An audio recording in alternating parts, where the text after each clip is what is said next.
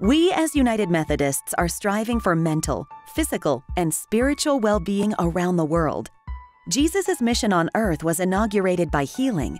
We understand that continuing Jesus' ministry of healing is an important part of living as disciples of Christ. Life-saving United Methodist Health Ministries are enriching the lives of people across the globe, from health clinics and food distributions to safe water sources and disease preventions. We are dedicated to this vital support of holistic well-being for all people. Mind. We are communities of hope that provide strength on the journey of healing as people face mental health challenges. Body. We unite in our quest for bountiful physical health so that our bodies can be instruments through which God can work. Spirit. We establish spiritual strength so that we're able to live as Christ asks us to live, helping our communities become places of love and grace. Join us as we empower abundant health around the world. Get involved by engaging in personal and community health ministries. Get inspired by stories from United Methodists committed to abundant living. Get connected by signing up for Abundant Health emails. And give generously to support ministry initiatives worldwide. Together, we can transform the world by nurturing mind, body, and spirit so that everyone can live life abundantly.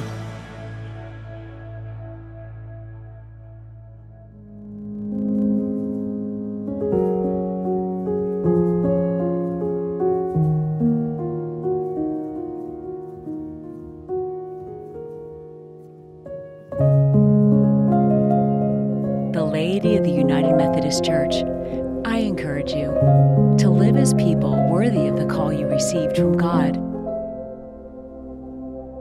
Conduct yourselves with all humility, gentleness, and patience.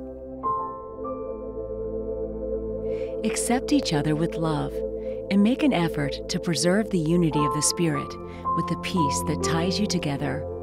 You are one body and one Spirit, just as God also called you in one hope. There's one faith, one baptism, and one God and Father of all, who is over all, through all, and in all. God has given us the gift of grace through Jesus Christ. God gave us apostles, prophets, evangelists, pastors, and teachers. God equipped us for the work of serving and building up the body of Christ until we all reach the unity of faith and knowledge of God's Son. God's goal is for us to become mature adults, to be fully grown, measured by the standard of the fullness of Christ. By speaking the truth with love, let's grow in every way into Christ, who is the head. The whole body grows from him, as it's joined and held together by all the supporting ligaments. The body makes itself grow in that it builds itself up with love as each one does its part.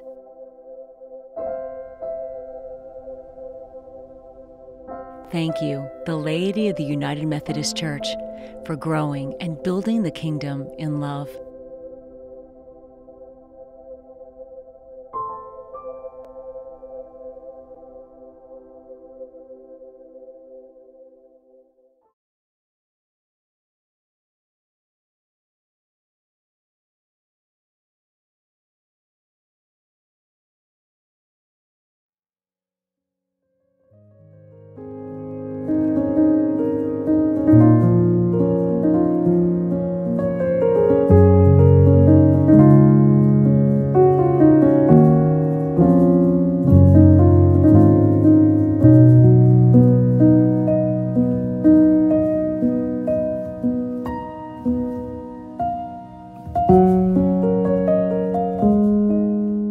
We are called to hold tight to words that bring life.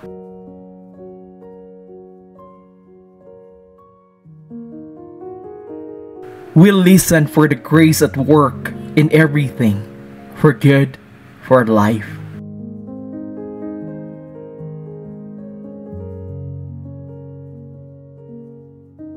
In all we say and do, We are learning what it means to be faithful, as those called to serve and witness in deeds and words that heal and free.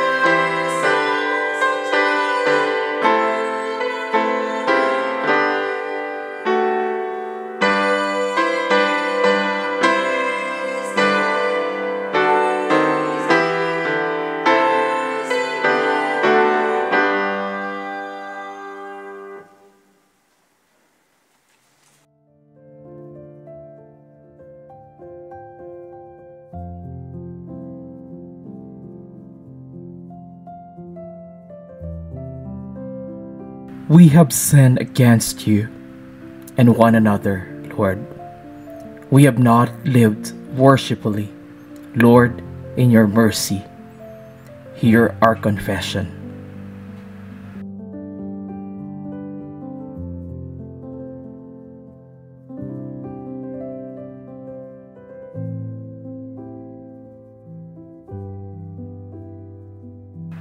We have not loved you wholly. We have not loved our neighbors as ourselves. We have not lived worshipfully. Lord, in your mercy, hear our confession.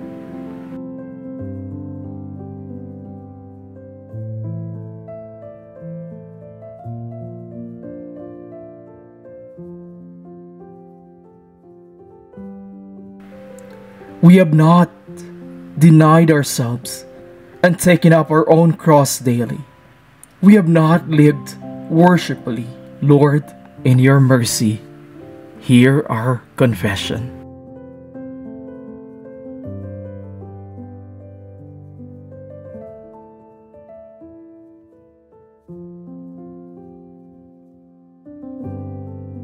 We have not loved kindness, pursued justice, or walked humbly with you. We have not lived worshipfully. Lord, in your mercy, hear our confession.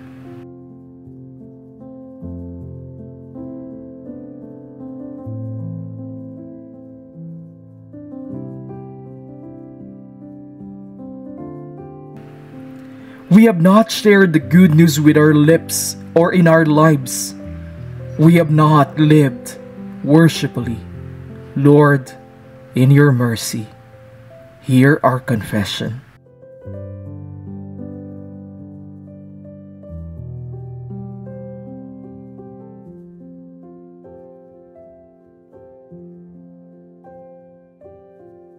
The saying is sure, If we confess our sins, God is merciful and just and forgives us our sins and cleanses us from all unrighteousness.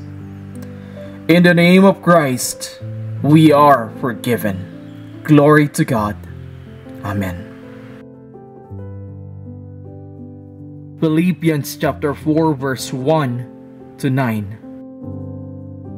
Therefore, my dear brothers and sisters, stay true to the Lord. I love you and long to see you. Dear friends, for you are my joy and the crown I receive for my work. Now I appeal to Euodia and Syntyche, please, because you belong to the Lord, settle your disagreement. And I ask you, my true partner, to help these two women, for they work hard with me, telling others the good news. They worked along with Clement and the rest of my co-workers whose names are written in the book of life. Always be full of joy in the Lord. I say it again, rejoice. Let everyone see that you are considerate in all you do. Remember, the Lord is coming soon. Don't worry about anything. Instead, pray about everything. And tell God what you need. And thank Him for all He has done. Then you will experience God's peace, which exceeds anything we can understand. His peace will guard your hearts and minds as you live in Christ Jesus. And now, dear brothers and sisters, one final thing. Fix your thoughts on what is true and honorable and right and pure and lovely and admirable. Think about things that are excellent and worthy of praise. Keep putting into practice all you learned and received from me, everything you heard from me and saw me doing. Then the God of peace will be with you. Philippians chapter 4 verse 1 to 9. This is the word of our Lord. Amen. Matthew chapter 22 verse 1 to 14. Parable of the Great Feast. Jesus also told them other parables. He said, "The kingdom of heaven can be illustrated by the story of a king who prepared a great wedding feast for his son. When the banquet was ready, he sent his servants to notify those who were invited, but they all refused to come. So he sent other servants to tell them, 'The feast has been prepared. The bulls and fattened cattle have been killed and everything is ready. Come to the banquet.' But the guests he had invited ignored them and went their own way, one to his farm, another to his business. Others seized his messengers and insulted them and killed them. The king was furious, and he sent out his army to destroy the murderers and burn their town. And he said to his servants, 'The wedding feast is ready, and the guests I invited aren't worthy of the honor. Now go out to the streets, corners, and invite everyone you see.' So the servants brought in everyone they could find, good and bad alike. And the banquet hall was filled with guests. But when the king came in to meet the guests, he noticed a man who wasn't wearing the proper clothes for a wedding. 'Friend,' he asked, 'how is it that you are here without wedding clothes?' But the man had no reply. Then the king said to his aides, 'Bind his hands and feet, and throw him into the outer darkness, where there will be weeping and gnashing of teeth. For many are called, but few are chosen.'" Matthew chapter 22 verse 1 to 14. This is the word of the Lord. Amen.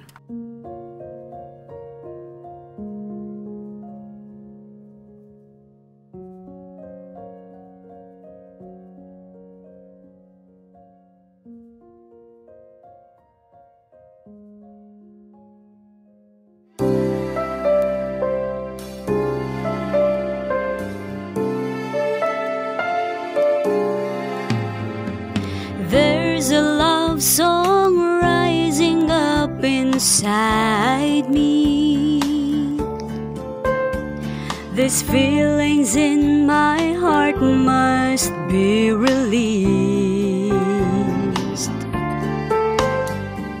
I feel so alive, I just can't help but sing about the one who makes my heart beat.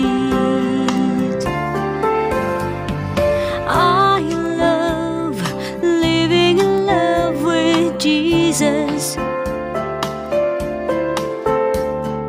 I love knowing that He loves me. He makes the sun shine in my heart when the way is deep. Oh, how I love living in love with Him.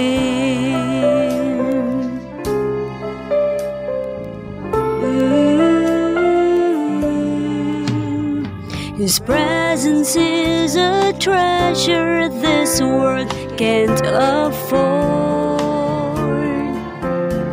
Each day with Him is sweeter than before. He satisfies me, yet He makes me long for more. Even in the sunshine and the storm,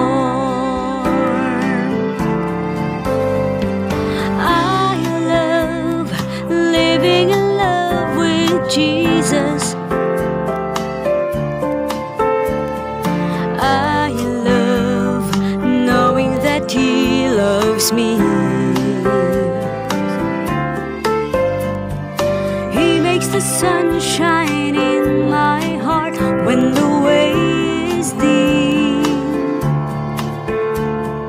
Oh, how I love living in love with Him.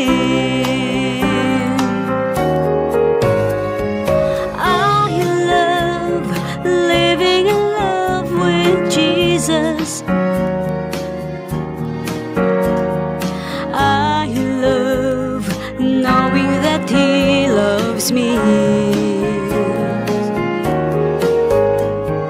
He makes the sun shine in my heart when the way is deep. Oh, how I love living in love with Him. He makes the sun shine in my heart when the way is deep. Oh, how I love living in love. Oh, how I love living in love. Oh, how I love living in love with Him.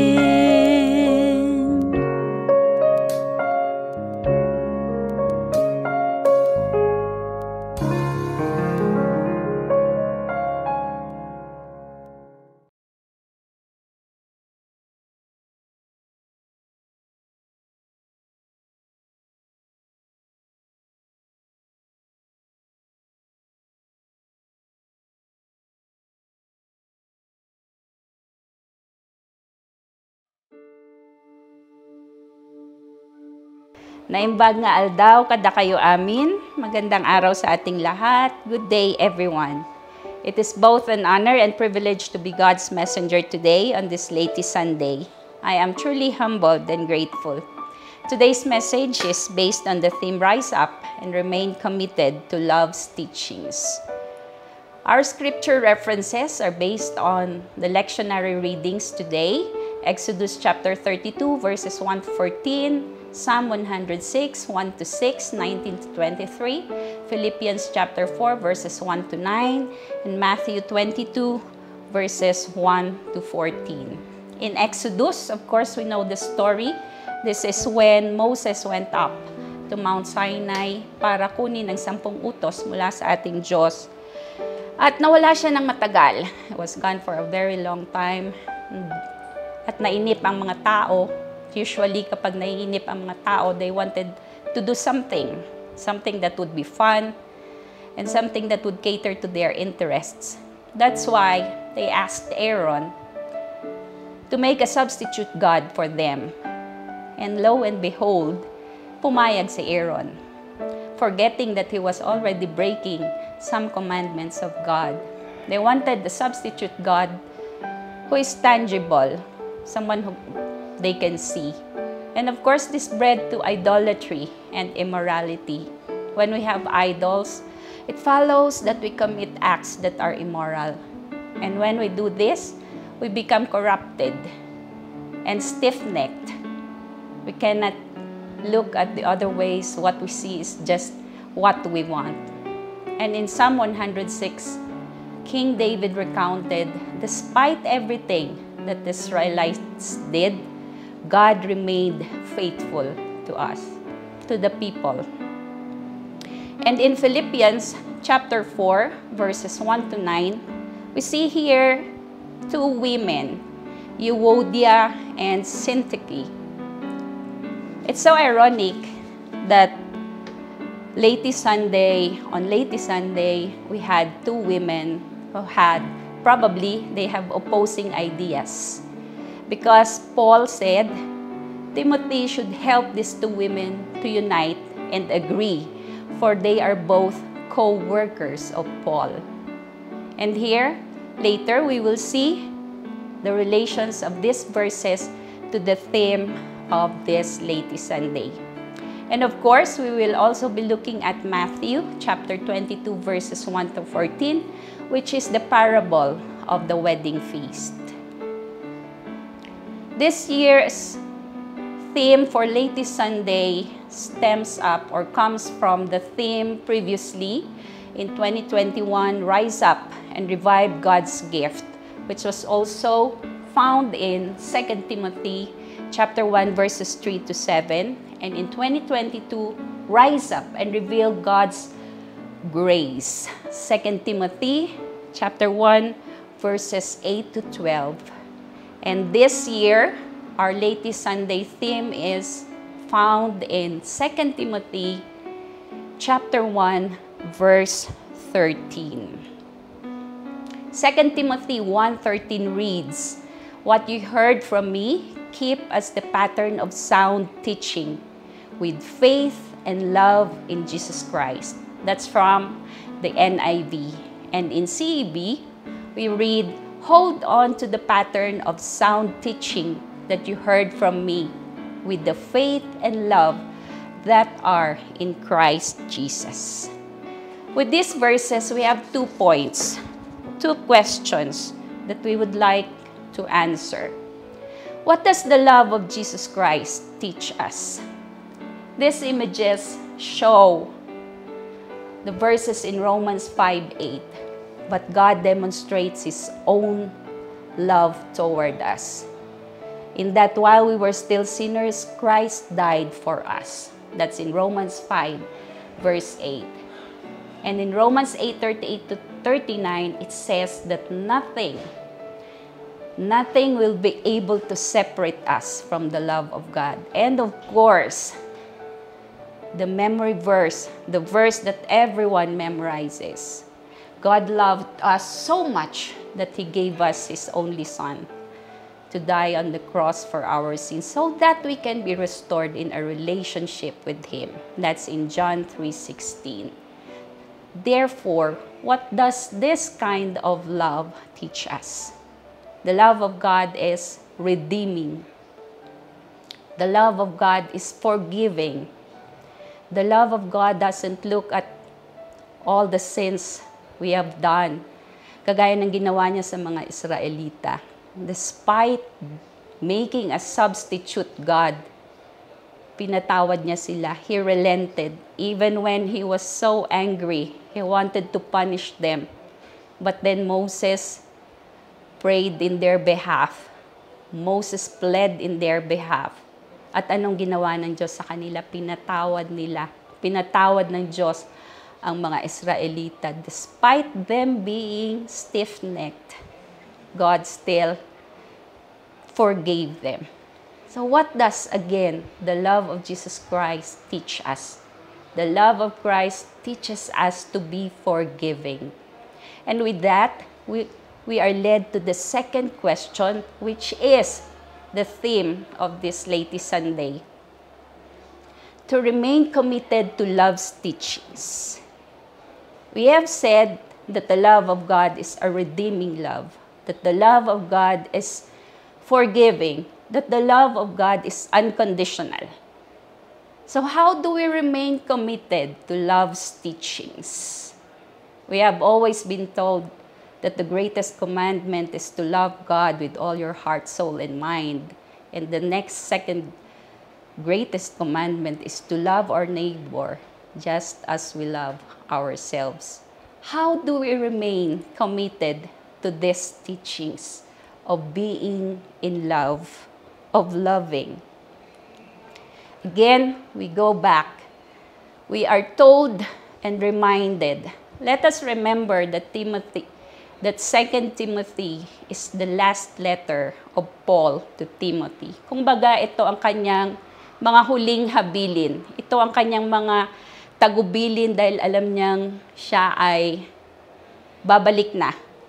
Iiwanan niya na si Timothy, iiwanan niya na ang lahat. And meron siyang mga huling habilin. Ano ang habilin ni Pablo kay Timoteo? At hindi lang kay Timoteo ito, kundi kahit sa ating lahat, sa ating mga mananampalataya sa panahong ito. Hold on to the pattern of sound teaching that you heard from me with the faith and love that are in Christ Jesus. Key word here is to hold on. When we hold on, we are committing. And we look at the pattern of sound teaching. So what is the sound teaching? Sound teaching is the love, the kind of love that Jesus gave for us. And the faith and the love. And of course, again, with this, we go back to the letter written by Paul to the Philippians. 3 points here that we should look at. United. The Christians should be united. Nakita natin si Euodia at si Sanqui. Meron, of course, hindi sasabihin na magkasundo sila kung wala silang problema sa isa't isa. Probably, meron silang hindi pinag-agrihan. And based on researches, these 2 women are women leaders in the church at Philippi. And Paul was telling them to be united and to reconcile with each other. And he was also asking Timothy to help them to be reunited because they are his co-workers.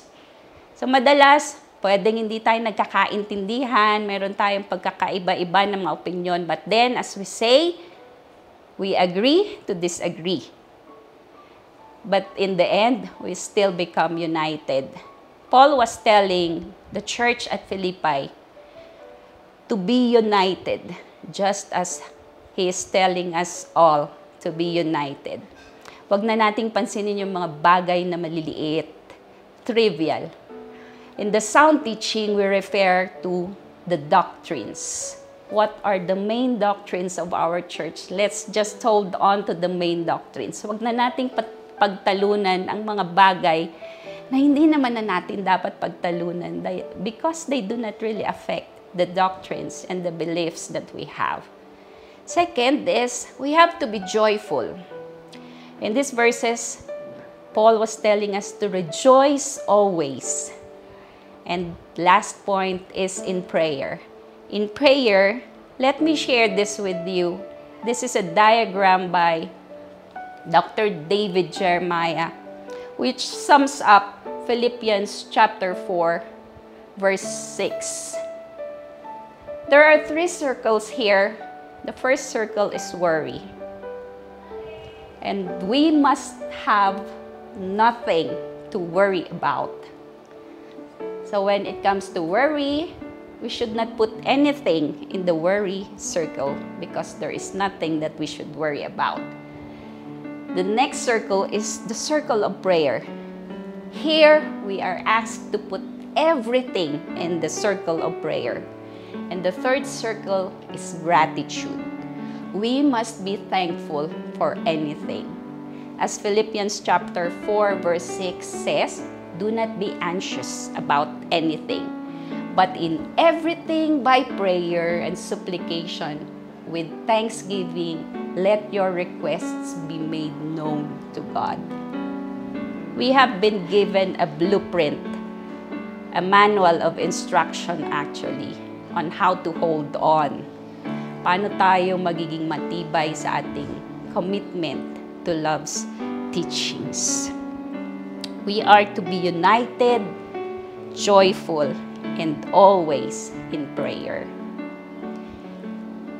And the verses in Matthew chapter 2, verses 1 to 14, talks about the parable of the wedding feast. While talking about our prayers, the circles, the word circle, the prayer circle, and the gratitude circle, we have been told earlier that we are to be united, we are to be joyful, we should always be in prayer. The parable of the wedding feast reminds us that not everyone who has been called have been chosen. To be chosen, we must have the wedding garment. If we look at the parable, the invitation was extended to everyone. But then, there are protocols that must be followed. And one of the protocols needed was the wedding garment. And in this parable, the wedding garment refers to the righteousness of Christ, accepted by grace through faith. Again, we go back to salvation by grace through faith. Lastly, and to be concluding this message for every one of us, to be in love is a life-changing decision. And to remain in its teachings is a lifelong commitment. To participate in the great feast of God, one must not only be invited, but also put on the King's wedding clothes, the righteousness of Christ, accepted by grace through faith.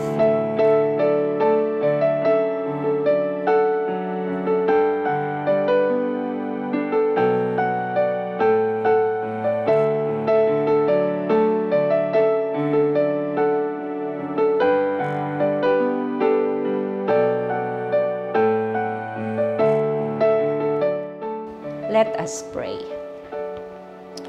Almighty God, truly, on our own, we cannot hold on to your teachings. Help us to hold on only by faith and by grace as we continue to put our hope only in you, that you help us to become united and joyful and always in prayer. Father, we commit everything to you. We surrender everything to you. Whatever we have heard today, Father, help us nurture it in our hearts as we give back to you all the glory and the thanksgiving. In Jesus' mighty name, we pray. Amen.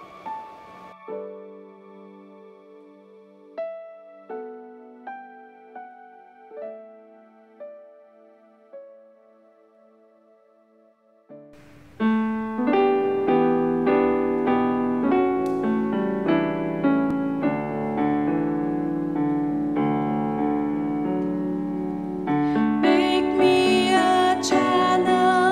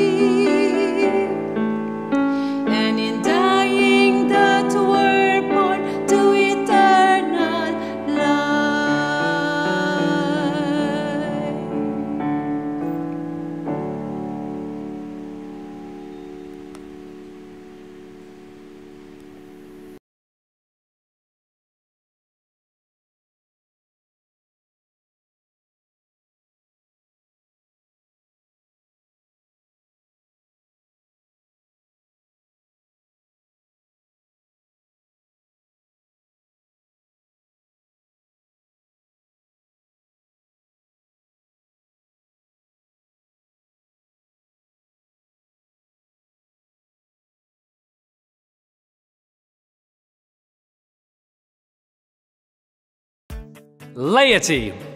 If you're not familiar with the term, nope. I said laity, not lady. Why would we be doing a Chuck Knows Church episode about ladies? I don't know anything about that. Do you mind if I just get back to talking over? You just, and get back on your break. Do what you need to do. Laity means all those who are not members of a given profession or other specialized field. In this case, those who are not clergy. The rest of us are lay people, like you. You are laity. No, I did not call you a lady. I said you're laity. Seriously, what do you even do here? You know what? We're talking about laity on this episode of Chuck Knows Church. Why are you here?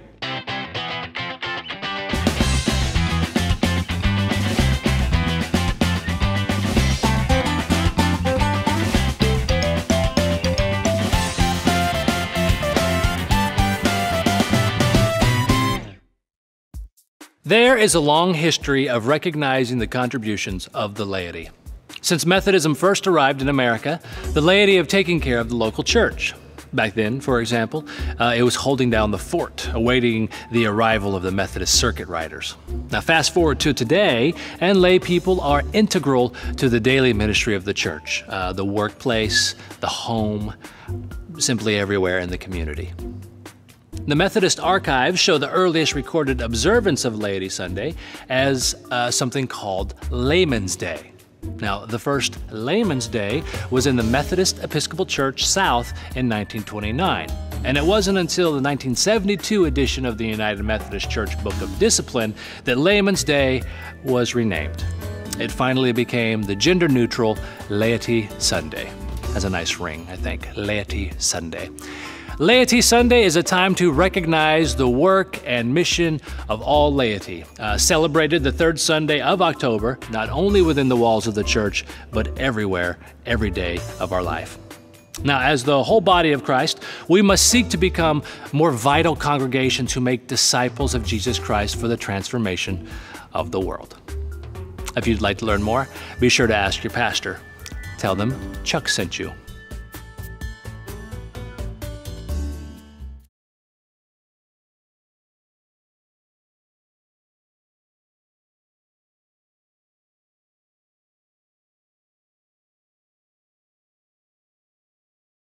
When the world seems full of shadows, when fear and anxiety rise up within, find the road back to peace with these 5 tactics. Connect. Talk to someone, a friend, therapist, pastor, or family member. Pray. God wants to hear from you, to surround you with love. Unload your burdens. Breathe. Pause. Breathe deeply. Relax. And let go of all that's out of your control. Move. Head outside for a walk or stretch away your tension. Create. What brings you joy? Do it. Write, draw, craft, cook, build. There's no shame in struggling, only reasons for reaching out. Don't be afraid to ask for help and try new ways to regain your true self again.